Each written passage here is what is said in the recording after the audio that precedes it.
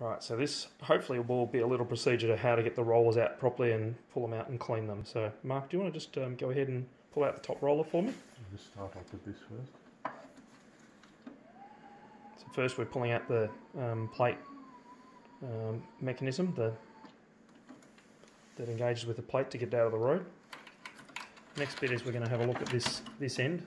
Now we've got a broken clip on this end, so that makes it a little bit trickier. Normally they clip up and hold themselves up like that with the back part.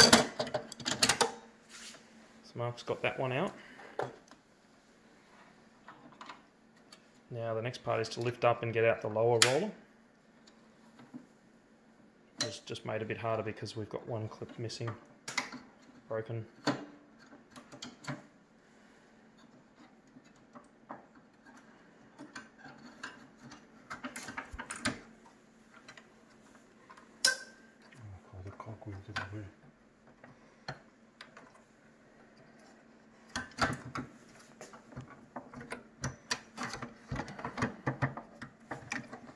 Obviously the gear gets in the road as you come out, but there you go, that's the second roller out. So you can now manually clean those rollers and then just reverse the process to put it all back together again. But keeping in mind that this channel down the bottom may have grit or stuff in there that could jam the roller. It needs to be cleaned out underneath as well.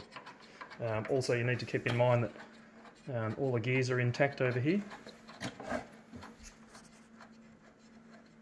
And that when you're working on this, that you open the little cover initially before you get into that section for the gears to get that bottom roller out. Then just reverse the process and that should be it.